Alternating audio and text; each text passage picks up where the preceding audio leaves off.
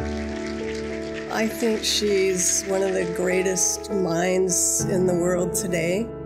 She's an icon. She's just remarkable, and she goes in so many different directions. She's a Renaissance woman. She's definitely a pioneer in this field, especially having a women's voice around these topics.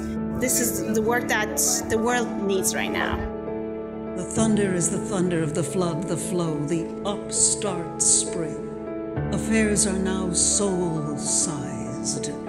The enterprise is exploration into God. It takes so many thousand years to wake. Thank God our time is now.